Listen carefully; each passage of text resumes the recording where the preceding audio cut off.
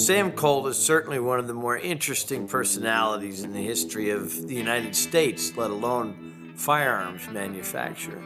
Obviously today he's a household word due to the patent of his revolving cylinder handgun from 1836.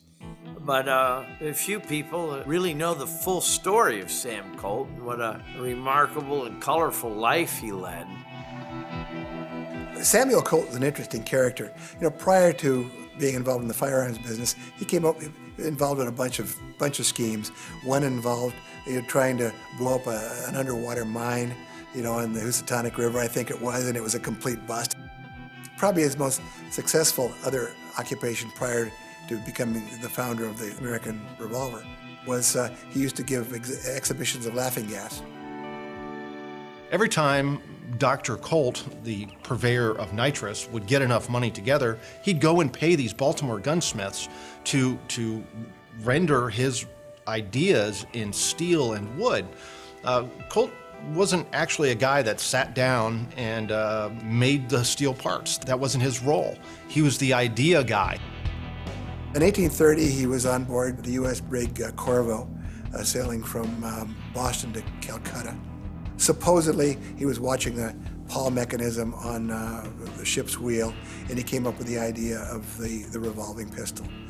Whether this is a true story or not is questionable. Some people think it was kind of hype put together by the Colt factory, and that Colt probably saw a Collier revolver when the ship laid over in London. Whatever the case may be, in 1836 he patented his first revolver. It was called the Paterson because it was made at Paterson, New Jersey. The guns that came out of the Paterson Falls factory in New Jersey are kind of neat. In fact, we know Colt is a handgun guy, but the very first guns made at Paterson, New Jersey were long guns, were Paterson rifles and carbines.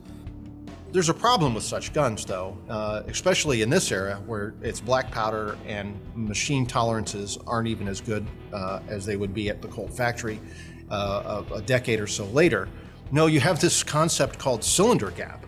And so you have a revolving cylinder, sometimes with an enclosed hammer, later with external hammers. And so you'd use this ring to advance the cylinder. But when you actually fired it, the hammer hits the primer, it detonates the powder charge, and then the ball goes from the cylinder into the barrel.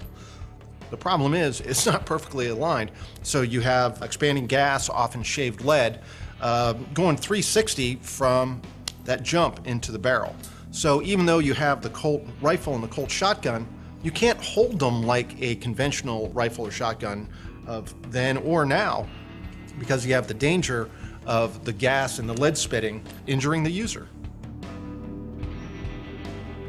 And most people don't realize that, his patent was filed in 1836. He began work on it long before that, and had a number of working models many years before the patent was filed.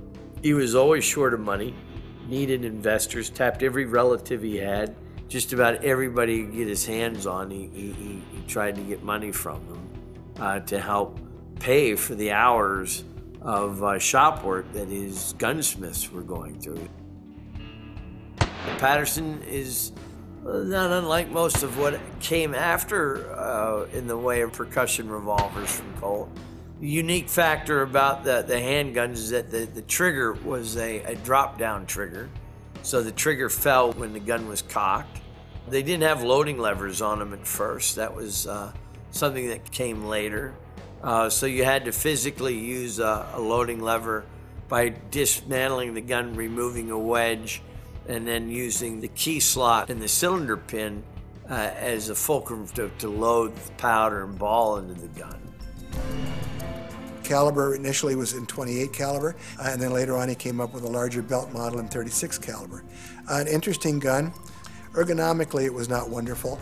If you've ever fired one, you'd have to have the hands of an orangutan to be able to actually cock it and work the folding trigger at the same time. So it's almost a two-handed gun, really.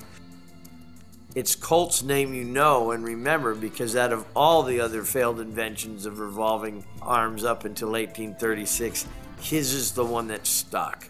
His is the one that kept going. His is the one that we still, obviously refer to today.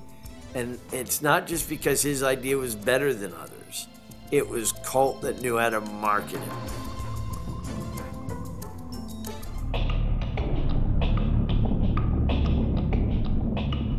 Most of Colt's guns had a look to them, and they were pleasing on the eye. You lay an 1860 Army next to a, Webley and Scott, there's no contest on which one's sexier.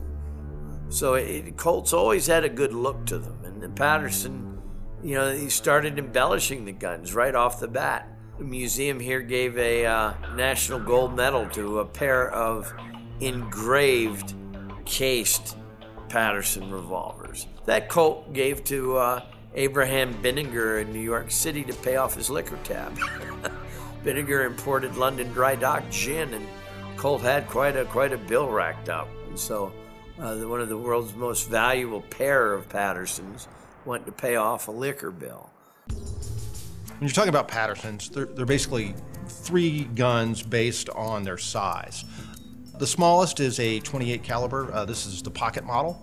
Then you move up to 31 caliber, and that is the belt model.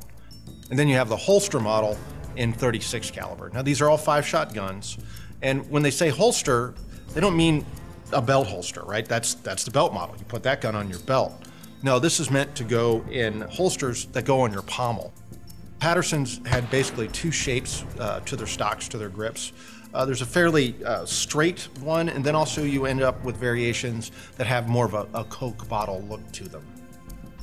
The loading mechanism was a little bit awkward, and so eventually in 1839 they came out with an improved model that actually had an attached loading lever, and there was a cutout on the recoil shield so that you could put individual percussion caps on without using that percussion cap loader, which was a little wonky at best. But the gun itself was still delicate, slightly underpowered. However, Hayes really liked them, and soldiers would carry a brace of them. The problem is he is maybe a little ahead of his time with the Patersons, and eventually he ends up absolutely bankrupt. The factory ends up being run by a guy named Ehlers, and actually guns are assembled at Paterson long after Colt had departed, and these are known as the Ehlers Patersons. So the Paterson Colt was a great idea whose time hadn't come. That would change later on when circumstances like the California Gold Rush would occur at the exact same time Colt's, first viable product was on the market. But for the Paterson, it might have been a smashing success had the Gold Rush come 10 years earlier, but it didn't. And so Colt basically was out of business, out of the market. There was nothing there for him, and except for debt. While Paterson found some success in Texas, that was about the extent of it.